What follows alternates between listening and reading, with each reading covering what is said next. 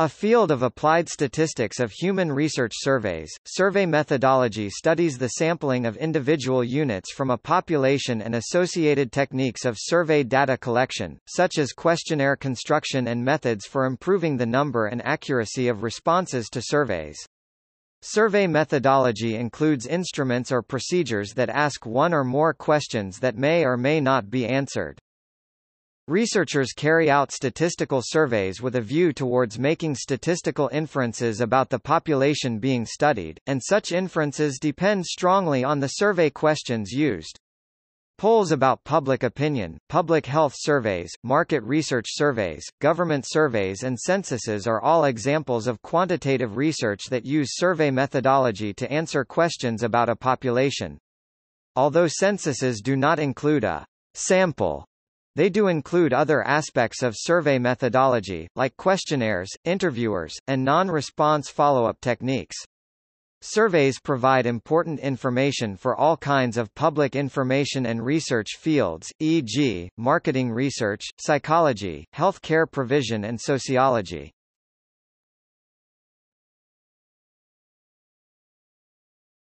Topic. Overview. A single survey is made of at least a sample or full population in the case of a census, a method of data collection, e.g., a questionnaire, and individual questions or items that become data that can be analyzed statistically. A single survey may focus on different types of topics such as preferences, e.g., for a presidential candidate, opinions, e.g., should abortion be legal, behavior, smoking and alcohol use, or factual information, e.g., income, depending on its purpose. Since survey research is almost always based on a sample of the population, the success of the research is dependent on the representativeness of the sample with respect to a target population of interest to the researcher. That target population can range from the general population of a given country to specific groups of people within that country, to a membership list of a professional organization, or list of students enrolled in a school system. See also sampling, statistics, and survey sampling.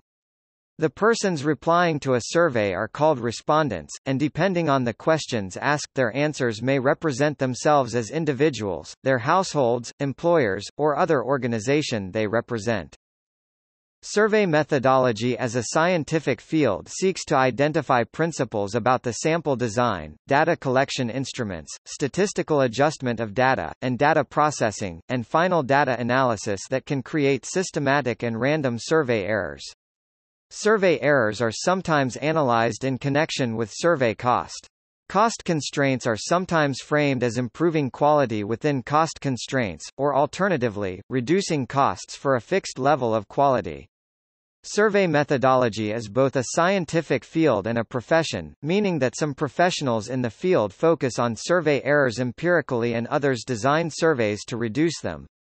For survey designers, the task involves making a large set of decisions about thousands of individual features of a survey in order to improve it. The most important methodological challenges of a survey methodologist include making decisions on how to identify and select potential sample members, contact sampled individuals and collect data from those who are hard to reach or reluctant to respond, evaluate and test questions, select the mode for posing questions and collecting responses, train and supervise interviewers if they are involved, check data files for accuracy and internal consistency, adjust survey estimates to correct for identified errors.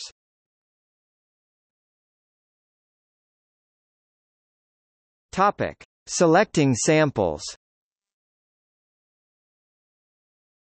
The sample is chosen from the sampling frame, which consists of a list of all members of the population of interest. The goal of a survey is not to describe the sample, but the larger population. This generalizing ability is dependent on the representativeness of the sample, as stated above. Each member of the population is termed an element. There are frequent difficulties one encounters while choosing a representative sample. One common error that results is selection bias. Selection bias results when the procedures used to select a sample result in overrepresentation or underrepresentation of some significant aspect of the population. For instance, if the population of interest consists of 75% females, and 25% males, and the sample consists of 40% females and 60% males, females are underrepresented while males are overrepresented. In order to minimize selection biases, stratified random sampling is often used. This is when the population is divided into subpopulations called strata, and random samples are drawn from each of the strata, or elements are drawn for the sample on a proportional basis.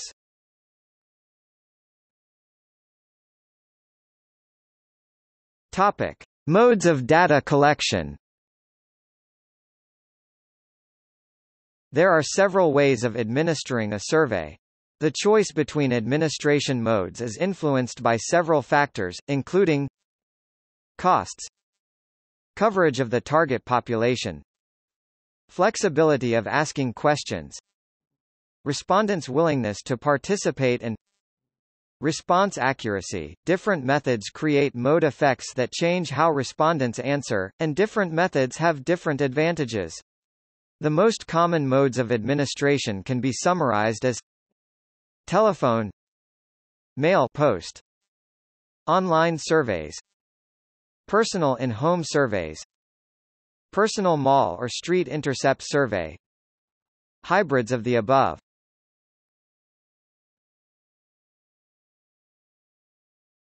Topic: Research designs.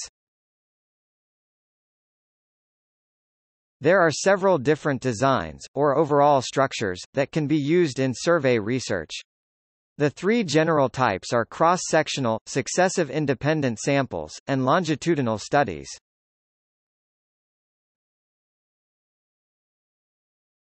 Topic: Cross-sectional studies. In cross-sectional studies, a sample or samples is drawn from the relevant population and studied once. A cross-sectional study describes characteristics of that population at one time, but cannot give any insight as to the causes of population characteristics because it is a predictive, correlational design.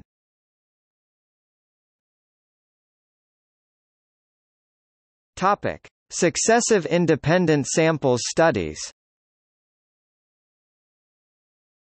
A successive independent samples design draws multiple random samples from a population at one or more times. This design can study changes within a population, but not changes within individuals because the same individuals are not surveyed more than once. Such studies cannot, therefore, identify the causes of change over time necessarily. For successive independent samples designs to be effective, the samples must be drawn from the same population, and must be equally representative of it.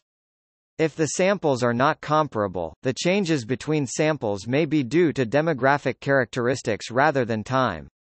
In addition, the questions must be asked in the same way so that responses can be compared directly.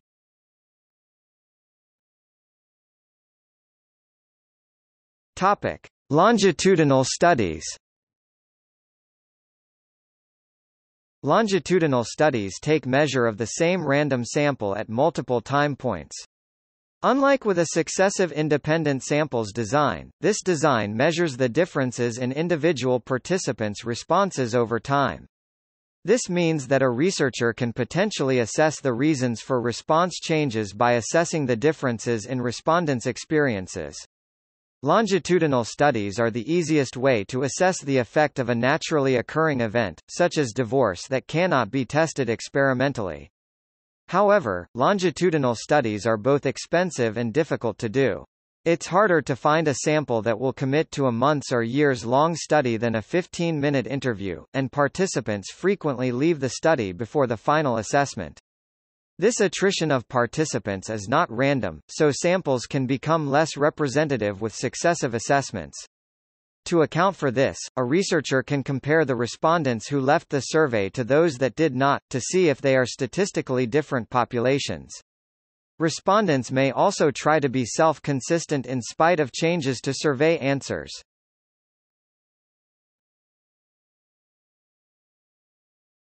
Topic: Questionnaires. Questionnaires are the most commonly used tool in survey research. However, the results of a particular survey are worthless if the questionnaire is written inadequately. Questionnaires should produce valid and reliable demographic variable measures and should yield valid and reliable individual disparities that self-report scales generate.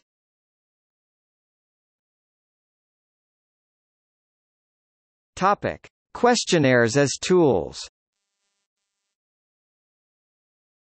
A variable category that is often measured in survey research are demographic variables, which are used to depict the characteristics of the people surveyed in the sample. Demographic variables include such measures as ethnicity, socioeconomic status, race, and age. Surveys often assess the preferences and attitudes of individuals, and many employ self-report scales to measure people's opinions and judgments about different items presented on a scale. Self-report scales are also used to examine the disparities among people on scale items. These self-report scales, which are usually presented in questionnaire form, are one of the most used instruments in psychology, and thus it is important that the measures be constructed carefully, while also being reliable and valid.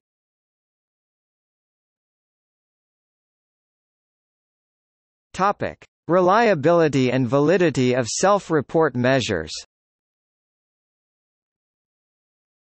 Reliable measures of self-report are defined by their consistency. Thus, a reliable self-report measure produces consistent results every time it is executed. A test's reliability can be measured a few ways. First, one can calculate a test-retest reliability. A test-retest reliability entails conducting the same questionnaire to a large sample at two different times. For the questionnaire to be considered reliable, people in the sample do not have to score identically on each test, but rather their position in the score distribution should be similar for both the test and the retest. Self-report measures will generally be more reliable when they have many items measuring a construct. Furthermore, measurements will be more reliable when the factor being measured has greater variability among the individuals in the sample that are being tested.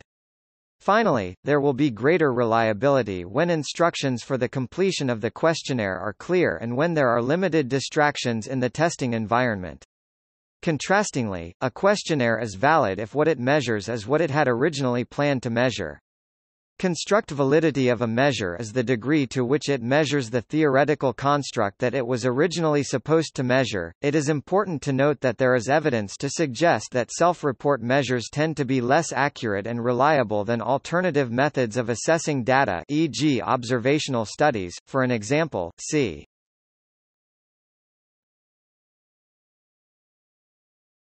Topic: Composing a questionnaire.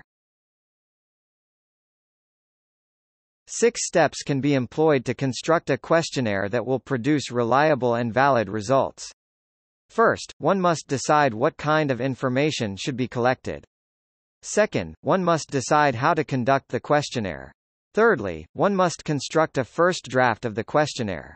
Fourth, the questionnaire should be revised. Next, the questionnaire should be pretested. Finally, the questionnaire should be edited and the procedures for its use should be specified.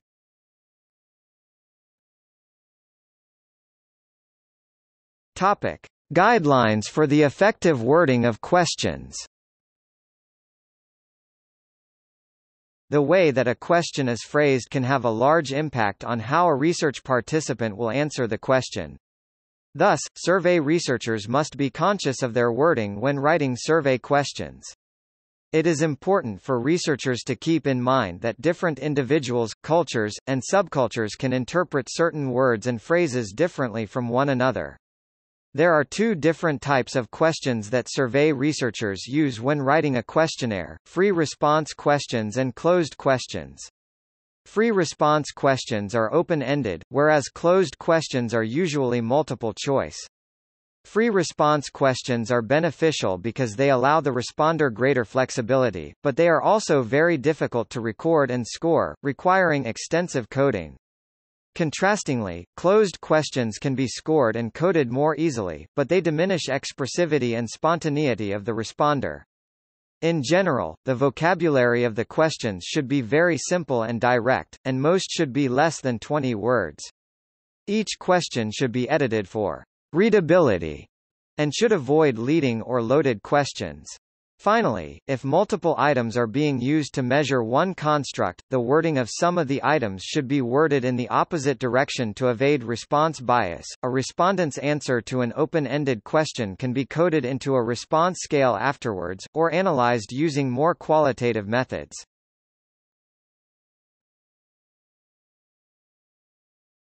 Topic: Order of questions. Survey researchers should carefully construct the order of questions in a questionnaire. For questionnaires that are self-administered, the most interesting questions should be at the beginning of the questionnaire to catch the respondent's attention, while demographic questions should be near the end. Contrastingly, if a survey is being administered over the telephone or in person, demographic questions should be administered at the beginning of the interview to boost the respondent's confidence. Another reason to be mindful of question order may cause a survey response effect in which one question may affect how people respond to subsequent questions as a result of priming.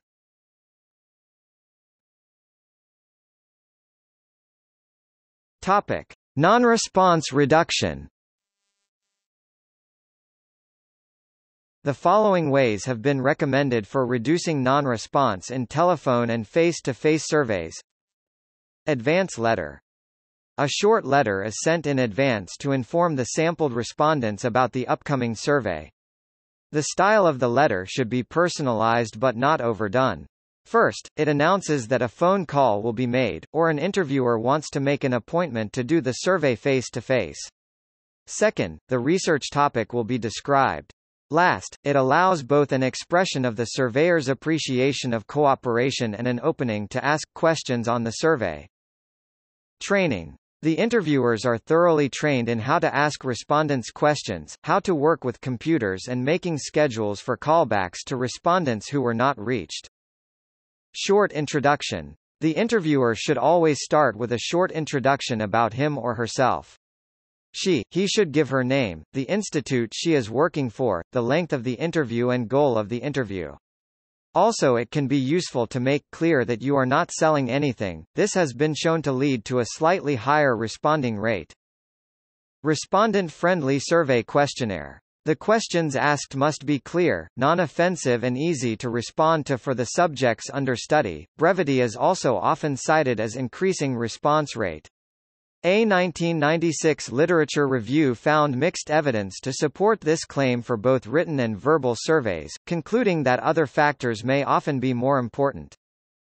A 2010 study looking at 100,000 online surveys found response rate dropped by about 3% at 10 questions and about 6% at 20 questions, with drop-off slowing, for example, only 10% reduction at 40 questions. Other studies showed that quality of response degraded toward the end of long surveys.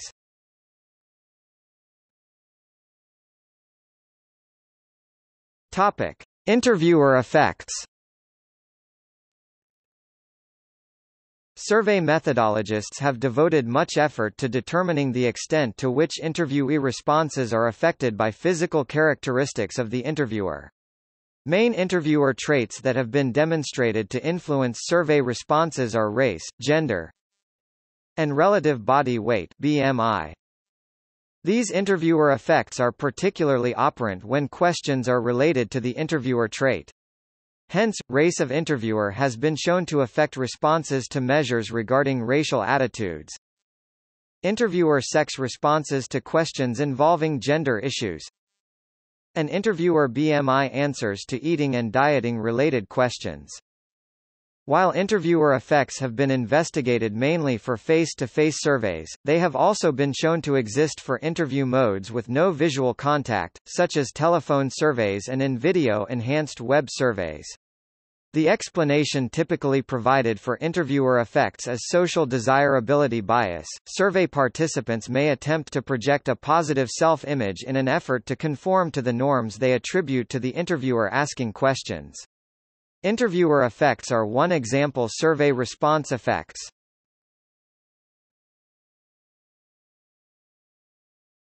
Topic. See also: Data Documentation Initiative, Enterprise Feedback Management (EFM), Likert scale, Official statistics, Paid survey, Quantitative marketing research, Questionnaire construction, Ratio estimator, Social research, Total survey error.